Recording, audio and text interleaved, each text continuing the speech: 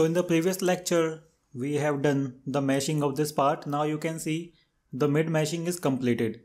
So I will click on return from here and click on this solid mesh, shaded mesh. Now we are going to check the mesh quality and we will see how is the mesh flow. So zoom in here and you will see, okay, here you can see the mesh flow is very good. But here you can see in the complex part, here you will see in these fillets, the mesh flow is not a good mesh flow.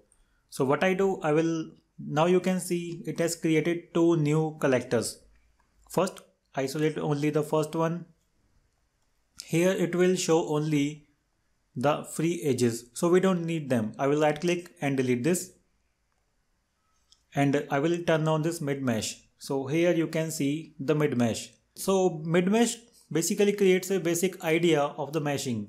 So here if I zoom in here, you can see in the complex parts where there is a complexity. If I turn on this CAD here, you can see the mesh flow is not proper. So that is why the mid mesh option is not always useful. So once we completed the mesh using the mid mesh option, now we need to modify, or we can say we need to update this mesh. Updating means we need to remove this back-to-back triads, opposite triads. Here you can see the mesh flow is not good. You can see there are some very small distorted elements. So we need to remove them. So to do this, we need to select any face one by one and redo the element quality. So what I do, I will go to F10 here to check the element quality. So here you will see, go to 2D. First of all, let me check the warpage. So maximum warpage is 29. So our criteria is 25. Click on warpage. You can see 25 elements are filling, which is really good mesh. Okay, so aspect, here you can see aspect in some element is 577 element. So maximum aspect is 1131. It means some elements are highly distorted. Similarly, in case of skew, so skew generally we can take up to 60 or we can take 70. You can see these elements are failing in the skewness. And similarly, if I check the smallest length, you can see smallest length is 00, means the elements are very small. Okay, we also have to check them. Similarly, the largest length is 19, which is not good. We can take up to 13, 14 here. Now let's check the angles. See, minimum angle is 0. It means the element is completely distorted. Similarly, quad element. Okay, so here if I hide the geometry and give it some better color to this. Okay, when I click on this warpage, you can see these elements are highlighting. Similarly for the aspect, so I want to check here is the element length. You can see if I zoom in, these elements are failing in the element length. Okay, so that is why the mid mesh option is not always useful. You can see the mesh quality and mesh flow is not good. Okay, but it gives us a basic idea. Now what we can do is we can once again repair this mesh. So I will turn on this CAD here. Okay, I will turn on this wireframe geometry. So what I do, I will try to do the remesh and improve the mesh quality. For example, return, go to auto mesh and here click on element. Okay, so now let's say I want to check I want to improve the element quality here. To do this, you can see I can press F3 and go to mid. I can replace them. Now you can see, now elements are much better. Similarly, I can also replace them and I can change the length here. So go to F4 and here first, second node. This is 16. Let's say I will make it 15. Let's say I will make it 14. Now you can see element is straight. Similarly, I will have to straight this. Click on reset. Click on this first node, second node. Let's say I will make it 12. Let's say 11. Now you can see the elements is much straight. Similar thing you can also do for the other element as well. Click on reset and change the element length. Let's say this is 11. Okay. Now I can do the remesh here. Before doing the remesh, I will do what I can do is, okay, just do the remesh. Select this complete face like this, and I don't want to select these element and remesh. Okay, once again I'm going to remesh this smaller region like this. Okay, so now just pick up this element area and remesh it. Here we need to improve the mesh flow.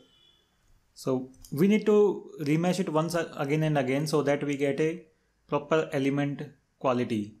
So here, okay, now it is much better than the previous. So to remove this trias, what we can do is, let's say I will make it 2 here.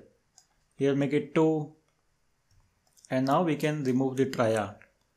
So also we can press F3. Here press F3, select this node and click on yes. Okay, so now once again I will do the remesh. Let's say up to this element. So you can see here this tria is coming. We can cancel these 2 trias. So to cancel them, just select all the element here like this. Okay, now I will decrease this feature angles, and okay, once again we need to decrease them. Let's say this is 2, this is 2, and again now make it 6 here. Okay, make it 7 here, click on it, and you can see this tria has moved upward. Now I can make it 35. Let's make it 35 once again and do the remesh here. Unselect this element. You can see these 2 tria has cancelled each other. So again, in this way you need to apply multiple methods. So you can see we can cancel out these trias with each other.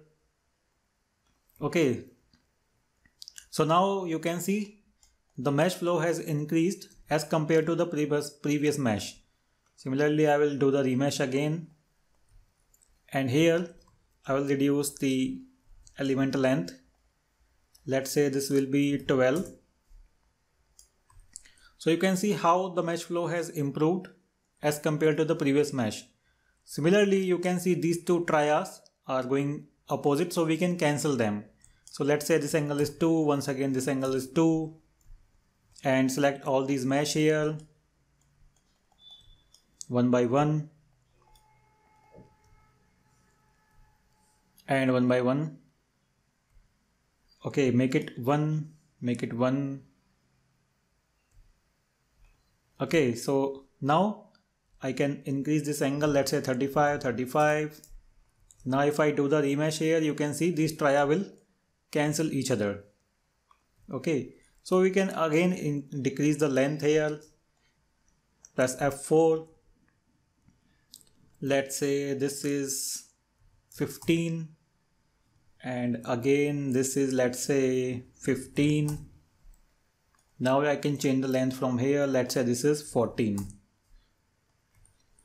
So you can see we have cancelled out the trias. Now I can, again you can see we can remesh this to improve the mesh flow. So this is one of the way to improve the mesh quality. We need to remesh it again and again, and it will take lots of time to do the remeshing. Okay, so in the next lecture we will learn how to do the meshing manually. So now let's go to some complicated region. Here you can see these regions are some very complicated, because you can see if I turn on the CAD here, you can see turn off the mesh. In these regions the complexity is very high. You can see in some part material is removed, and you will see some change in the geometry. So I will turn on the mesh. So in this case, let's say I want to improve the mesh here. So first what I have to do is, let's say I want to improve the mesh here. So to do this, I will go to wireframe. Now you can see very smaller element. So press F3, just equivalence them one by one. Here let's say equivalence it. Okay, again equivalence it, and you can see these are very smaller element, equivalence it. Similarly here equivalence them similarly, and again, so that we can remove all these extra type of smaller element. Similarly here equivalence them, and these element, and similarly here. So you can see some elements are highly distorted. So here you will see we don't need this element. So I will go to F2 and here go to element, in the filter select these element. Right now we don't need these element because they are not needed. So press F3 once again and select these elements, select similarly here. Now uncheck on this because it will remove the element from the surface. So now we have removed the extra element also here.